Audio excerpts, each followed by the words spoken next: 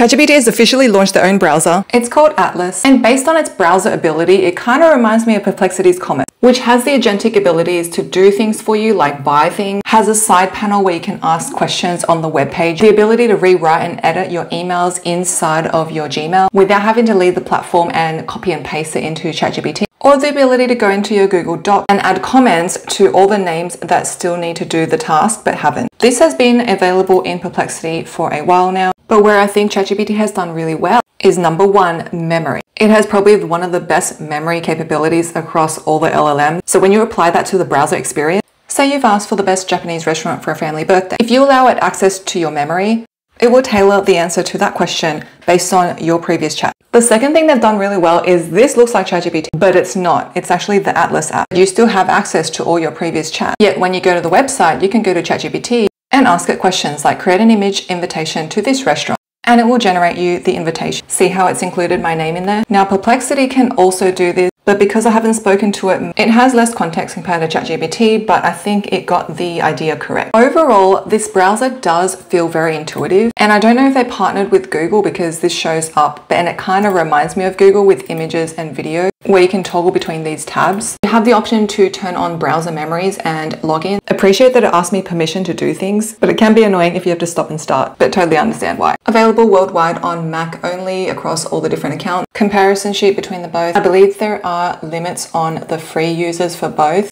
so you may need to upgrade if you want to use more. Let me know in the comments which one you prefer and why.